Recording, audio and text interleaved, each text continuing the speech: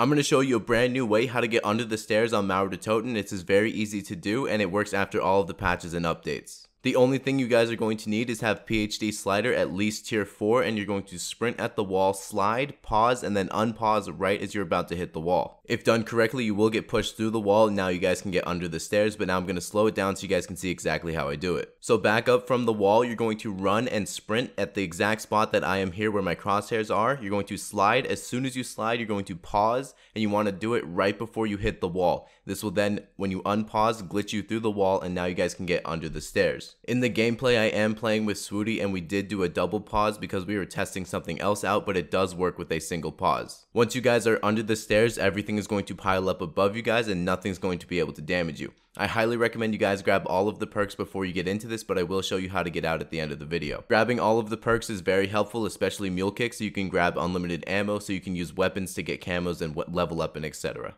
In this spot, you can grab grenades, salvage ammo packs, and the pumpkins, so there's no real need to leave, but if you guys ever wanted to, I'll show you in just a second. You can do this glitch with an entire team as well, so feel free to do that with your friends. If you ever wanted to leave, just simply back up and then mantle through this wall, and now you're back into the map. If you enjoyed this video and would like to help my channel grow, do me a huge favor by leaving a like and subscribing for a ray gun. I'll see you guys later. Peace.